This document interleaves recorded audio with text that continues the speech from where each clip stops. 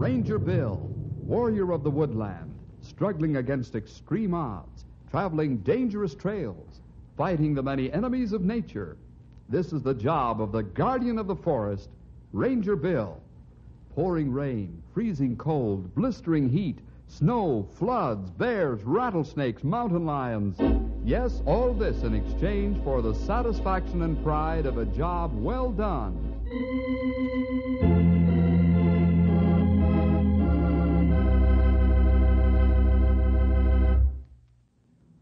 Hello, boys and girls.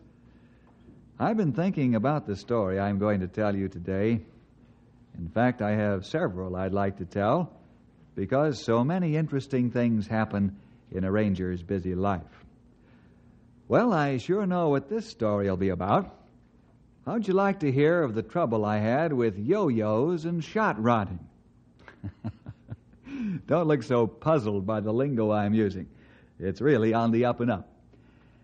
All the trouble started when an elderly gentleman by the name of Ezra Newcomb decided to sell his property to an Easterner by the name of Todd Stone. In fact, we could start our story in the Knotty Pine Bank, where the business transaction took place. Hold on to your hats for the story, The Broken Promise.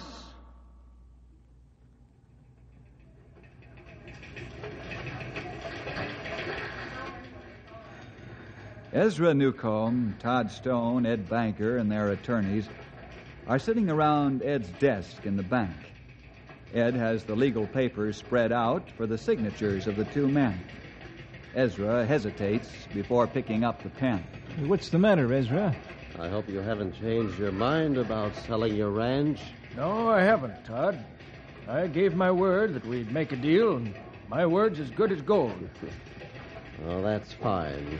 For a moment, I thought you had changed your mind. There's only one thing that bothers me. What's that? The drag strip. You sure you're going to let the youngsters use it after you own the property? Yes, it's part of the deal. If I thought for 1 second that you'd break your promise, I'd call this whole thing off here and now. You have my word that the drag strip will be left open for the youngsters to use. All right. I'm sorry now that we didn't put that in writing, but it's too late to draw up another set of papers. Where do you want me to sign, Ed? Right here on the first line, please. Put your signature on all copies. There you are. All signed. I hope you realize the property you've bought is the best ranch land around these parts. Put your John Henry on there, Todd. On the second line? Yes, on all copies. Then I'll seal the papers, and you can endorse Todd's check, Ezra, and we'll get it in today's deposits. That suits me just fine, Ed. Well, from now on, I'm a man of leisure. No more getting up at 4 in the morning.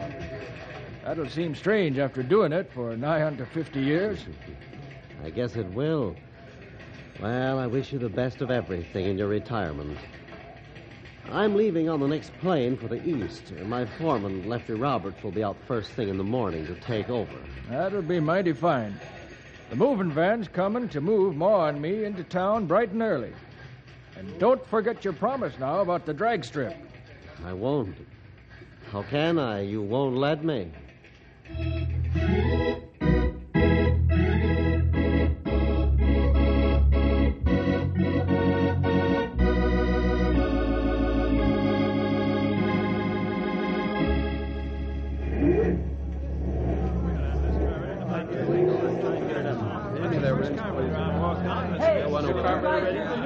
No, what?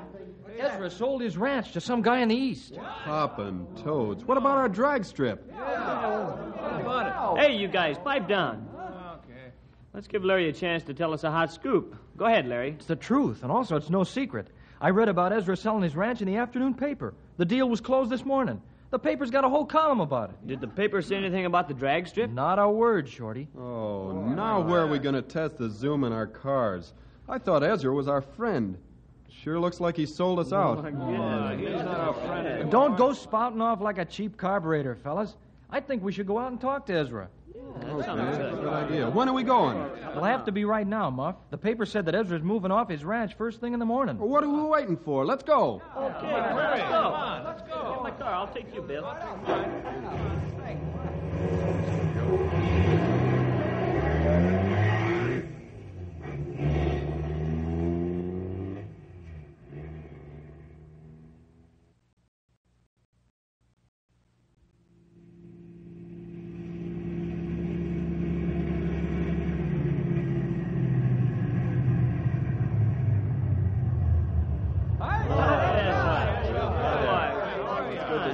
Well, this isn't the usual time to come out here.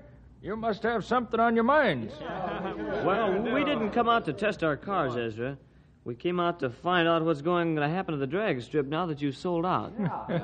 I guess you've been reading the newspapers, eh? We sure have. What's the scoop as far as we're concerned? Do we still get to use the test track on Saturdays? Yeah, that's what do you say? Well, I should say so. The man who bought the ranch, Todd Stone, promised to let you still use the racetrack, just like you've done for the past couple years.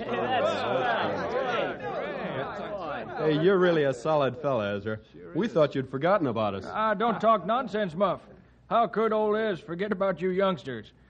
I'm sorry the ranch is getting too much for me to handle, but I wouldn't have sold it unless that Mr. Stone had promised to keep the drag strip going. You feel better now? That's all right. You know, it always makes me happy to see young folks with joy in their hearts. I'll come out and watch you test the Zoom in your souped-up cars.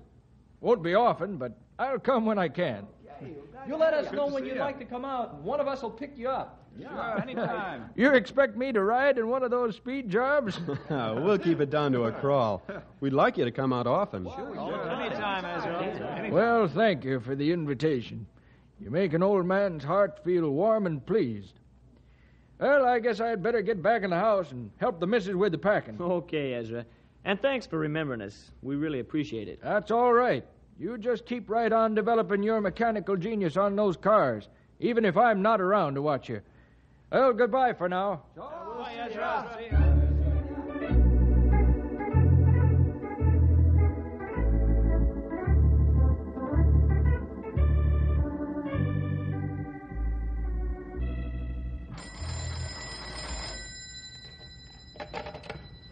Hello, Lefty Roberts speaking. Lefty, this is Todd Stone. Yeah, Mr. Stone. How are things? Well, Ezra's gone. The moving van pulled away about an hour ago. Boy, they sure left this place spick and span. I could eat off the floor. Well, that's fine. The furniture I ordered in Knotty Pine will be out this afternoon. I'm leaving here and going on a business trip for several days, so don't try to call me. You have all the arrangements made to take care of the stock? Yep. I got a couple good cowpokes coming out today and a top horse wrangler. Fine. I'm glad everything's going along well. I'll call you when I return from my trip. All right, Mr. Stone. Is there anything else? Not that I can think of. It seems as though I'm overlooking something, though. Oh, yes. Close the hot rod track. The kids call it, A drag strip, ain't it? Yes, that's it. Close it off for good. Okay. The boys and I'll sink some fence posts and put up a gate. Fine. Be sure and get it done before Saturday. That's when they race. Yeah, we'll take care of it. You just leave everything to me. That's what I'm paying you for. And it's good pay, too. Goodbye, Mr. Stone. Goodbye.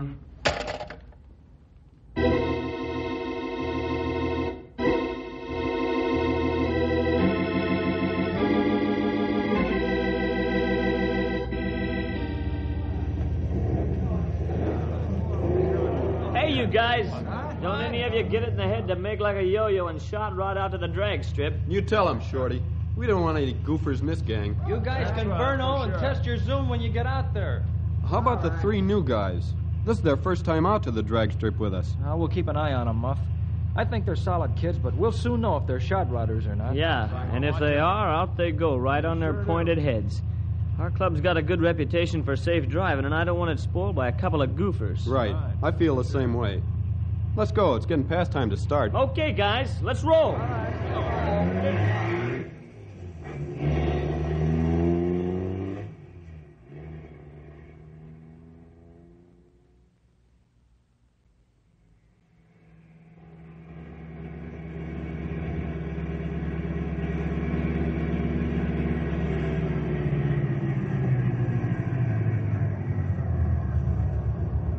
look at the gate. Let's open it and go in. Yeah, Ezra said the new owner promised we could use the track. The gate isn't for us. I'll open it. Don't touch that gate. Who says so? I did. Who are you to tell us we can't go in? I'm the foreman on this spread, Sonny, and I say you can't go in. Yeah? Well, for your information, we were told we could go in, and that's what we intend to do. First one of you guys to touch that gate gets his face pushed in. Say, we don't know that he really is the foreman. I think he's a wise guy. Let's jump him, fellas. Hold it! We don't win battles with our fists. Well, what do you know? A kid with brains. Yeah, we're leaving, mister. But you had better be the ramrod of this spread because we got ways of finding out. That's right. Wise guys don't get far in this part of the country. Don't threaten me, Buster. I'm not making threats. I'm telling you facts. We were promised the use of this drag strip. My boss didn't tell me about any promises. So go on and beat it, the whole bunch of you. When you see your boss, tell him we have ways of dealing with people who break promises legally. Let's go, guys. Where to? Larry, you, Muff, and I are going to see Ezra. He'll know what to do. Okay.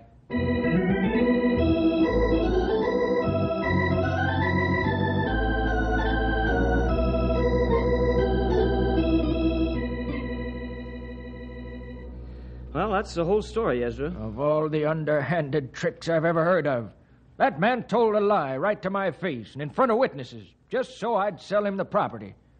I suppose he would have promised me the moon, if necessary, to close the deal. What can you do to help us get the drag strip back? Yeah, it's the only good place around here for us to test Zoom. I know.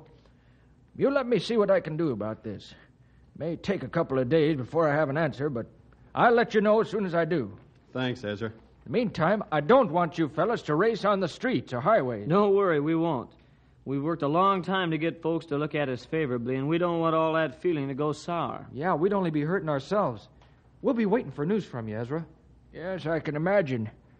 I'm anxious to get a hold of Todd Stone and give him a piece of my mind.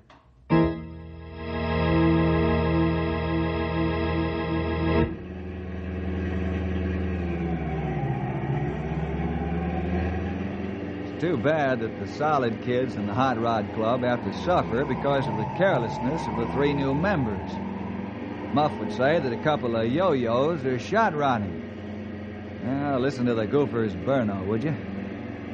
But Muff, Larry, Shorty, and the rest of the lads in the club don't know that the law is being broken right now, as two of the newcomers race through Knotty Pine and out onto the highway in the middle of the night. But there are some people who know, and right now they're making plans to catch the shot rodders. Car 1 to O'Rourke. Go ahead, Car 1. There's a hot rod heading down the North Road and trying to get out on the highway. We can't possibly catch that souped-up job. I understand. Don't be risking your necks trying to catch those wild men. Set up a roadblock on the highway right outside of town so they can't get back in. Right, we're on our way. Car 3. Come in, Car 3. Car 3 to headquarters. Philip, me boy. Take the old dirt road and cut around in front of the hot rod. Right. Now, don't be foolish enough to try and beat them. Take your time. They'll be racing up and down the highway, and when they get tired, they'll go home. That's when we'll put the squeeze on them. They'll find out the road's blocked front and back. I've got you, Sarge. We'll get them. While Pat scratches his Irish head in wonderment, another man tries to sleep but can't. Finally, the long night ends, and Ezra puts a phone call through to Todd Stone. Hello, Ezra. What's on your mind? Stone, why have you put a gate across the test track? Is that what's bothering you? I thought it was something important. Well, are you going to answer my question? Well, it should be obvious why I had the gate put there. I don't know why you wasted your money to call me. I wouldn't worry about that. It's my nickel. But I'll tell you something you'd better worry about. What's that, Ezra? Your broken promise, that's what. And as far as I'm concerned, it's important enough to call to China if need be. Well, promises don't mean a thing to me. It's what's in black and white that counts. I don't want those backyard mechanics on my property. They'd just be a nuisance. You made a verbal agreement, and you're going to keep it.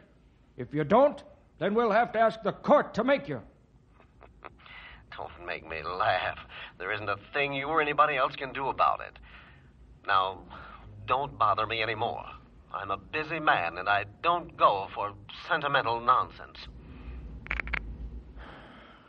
Please, Lord, don't let me hate that man and try to seek revenge.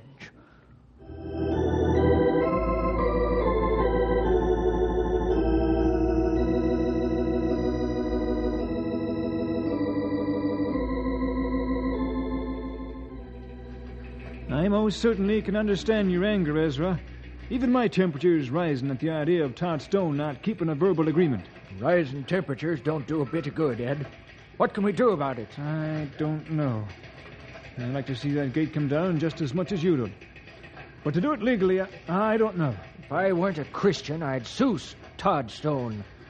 He'd have to admit that he made the promise or perjure himself in court. And why let the fact that you're a Christian stop you from taking him to court? Because, my friend, I have a higher court to which I can take my problem. In fact, there isn't any higher court than the one the Lord presides over as judge. Well, how do you propose to take this matter to God's court? Through prayer. I think after I get through praying, I'm going over to see my young friend Bill Jefferson. What can Bill do? Ed, I'm surprised at you for asking a question like that. I guess you're right, Ezra. It seems it's hardly anything that Bill can't do. You said it. Don't forget, he's got the Lord on his side, too.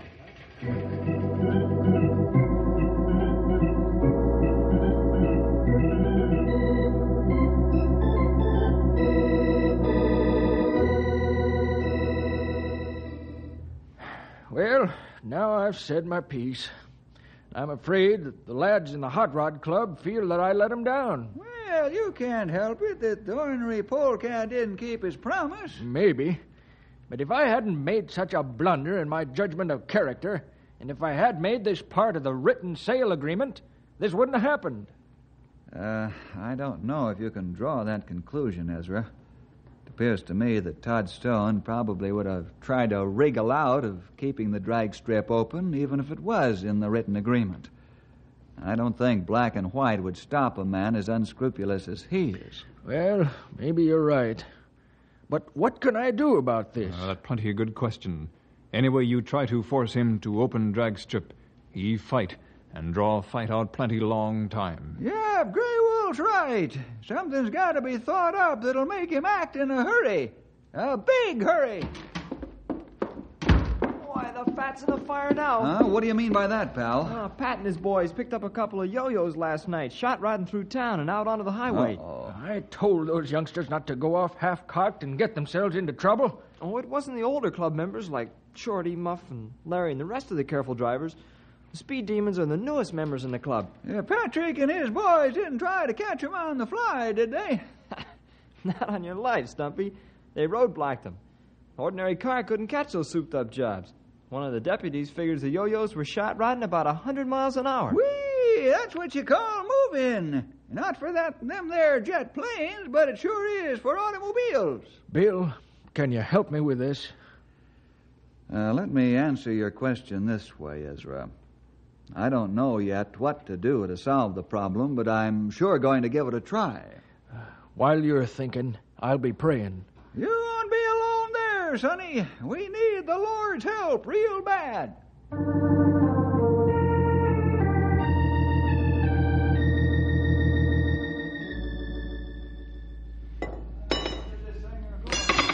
I think the pressure's perfect now in all cylinders. Larry, you're a genius with a high compression head. Hey, you talking about the head on his shoulders or the one on the motor? That was pretty good, Muff. I'll say. What do you guys think about my idea of racing on the old mill road? I don't know, Larry. We promised Ezra we'd sit tight until this mess gets straightened out. Right, and I'm going to keep my promise. But the old mill road isn't used hardly at all during the day, and not at all at night. It's a good road, but everybody uses the new highway now. I don't see where that's breaking our promise. Oh, I don't know. We've got enough trouble now with the two goofers in the clink. I know, Muff, but the old mill road's deserted and way out of town. We can't drive fast on it anyhow. It's not a drag strip. We could post guards at each end just in case somebody comes along. Then we'll stop our cars and let them through. Well, maybe you've got something there. We don't all have to go at once, and we don't have to burno. Just warm up our cars. What do you say, Muff? It sounds good to me, Shorty. If the law stops us and says no, then that's what it'll have to be. Right. We're not yo-yos.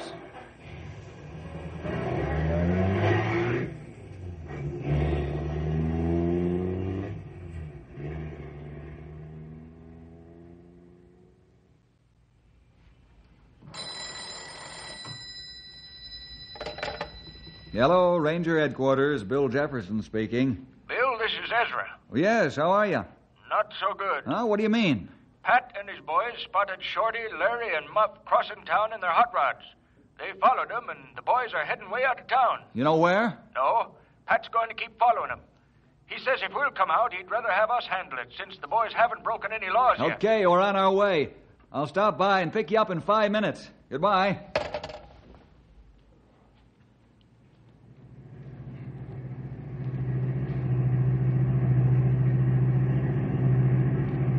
There's Patrick's car up ahead. Oh, why's he stopped there? Maybe lads go to race on Old Mill Road, just around curve. Yeah, you might have something there, Grey Wolf. Pull alongside Pat's car, pal. Where are they, Patrick? They pulled into the Old Mill Road, Bill. Don't tell me they've broken their promise, too. I don't think so, Ezra. They've got a lad standing guard where the road meets the highway. That's to warn anybody turning into the Old Mill Road. Sounds like they're out to warm up their cars, not burn them up. We'd better find out. Let's pull up to the road and have a talk with him. Right. You heard the man, Henry. Right.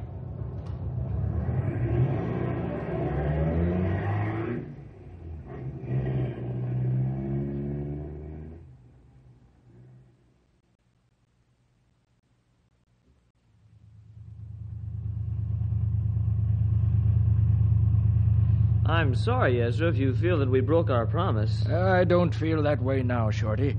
I can see that you mean well, and you're being as careful as you can. I'm sure glad you feel the way you do about this. We didn't want you to think we'd let you down. Like I've done to you. No, sir. We haven't even thought that since you told us Mr. Stone promised to let us use the drag strip. I think you fellas better give up the idea of using this road. This is a good road, but not good enough to test the zoom in your cars. We're not going to test zoom or burno. We're just going to make warm-up runs, not speed. Well, I understand that you're not yo-yos and that you don't shot rod, but I'm thinking of your own safety. Suppose you blow a tire on a sharp stone going about 50 or 60 miles an hour. Yeah, I'd sure hate to see your cars end up in the junk heap after all the work you put into them. Yeah, I guess you're right. We'll go back to town. Just be patient a few more days, fellas. I have an idea how to get our promise-breaking friend to keep his promise. Great, that sounds good. What are you going to do, Bill? First, we're going back to town. On the way in, we'll stop at the telegraph office. I'm going to send Todd Stone a message that'll have him out here pronto.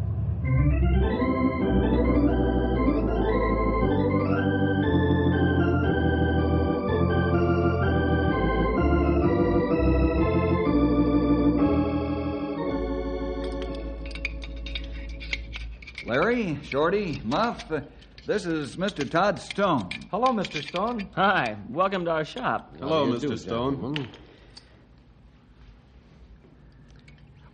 Have a look around, won't you? Thank you, I will. I think you'll find that these lads are master mechanics, Todd. They build their own motors and carburetors.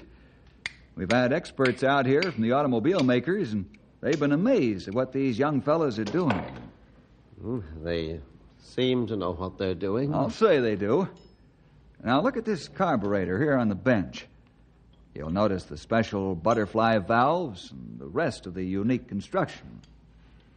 You mean to tell me that one of these lads made this? I sure do. Here you see automotive genius in the making. These fellows haven't had any formal engineering training. They just read books, create the ideas. They make the parts, test them in the shop, then they try them out on the drag strip. Hot rodding isn't all speed, Todd. It develops mechanical ability. These lads know how to think and create. I guess they do. Look at this high compression head. Why, it's a beautiful piece of work. Bill, I've just put a new gadget on my car. I'd like to show you and Mr. Todd how it works. Well, I'd be glad to see how it works, Shorty. Fine. Hop in and I'll take you for a spin. Okay. Now, let's take Todd home. Don't get any notions about my opening the drag strip. Perhaps you think that by taking me home, you can soften me up. We're taking you home not for the reason you think. We've some business to attend to, as per my telegram to you. Well, yes, well, all right, Shorty. You can take us out to my ranch. We want to take a look at the drag strip. But you park your hot rod outside the gate, understand? Oh, yes, sir. Hop in and we'll be off.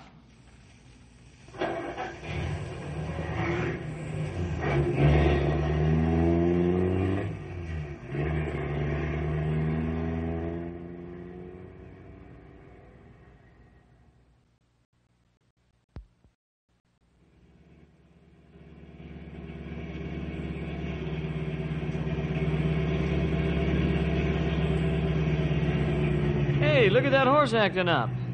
Why, that's my son riding the horse. He knows how to handle a horse better than that. That's not a bridle path horse he's riding now. He's riding a Western animal with plenty of spirit and fight. It's a runaway, and he's going right down the drag strip. Can you catch him? Like nothing if he stays on the drag strip. All right, let's go. Crash through the gate.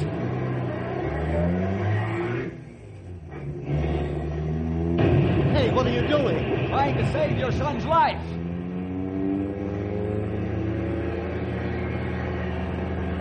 Keep going, you've almost caught him. Slow down now. I'll jump on. Get closer. Hold it now. Pull away.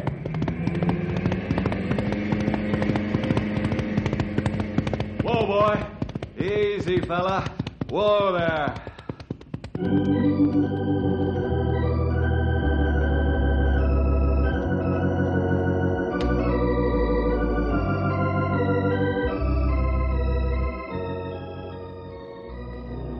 You look pretty happy, Ezra. I hope I look as happy on the outside as I am on the inside. Seeing the youngsters testing the zoom on their cars again on the drag strip makes me real pleased. It makes us all happy, especially the hot rodders. What made Todd Stone change his mind? Well, he thought the ride he had in Shorty's hot rod was quite an exciting experience. He was also impressed by the mechanical genius of the hot rodders. Say, you never told us what you put in the telegram. Whatever you say, it worked plenty good. I happened to think back about an agreement that Ezra and I had made some time ago. You're not talking about the drag strip acting as a fire lane, are you? Yes, I am, Ezra. Actually, the fire lane should be closer to the forest boundary by about 300 yards. Ezra and I agreed that the drag strip could be the fire lane, even though it wasn't right on the line. I told Todd that he didn't have a fire lane, and he'd have to get one made in 5 days. If he didn't, I'd serve a warrant for his arrest. You not serve warrant now, Bill? No, we have the same agreement as I had with Ezra. As long as the drag strip remains open to the youngsters. If he closes the test track, then I serve the warrant. And that's a promise that won't be broken.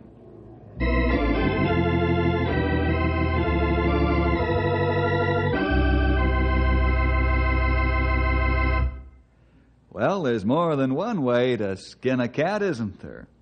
And you can see why I made it rough on a man who refused to keep his promise.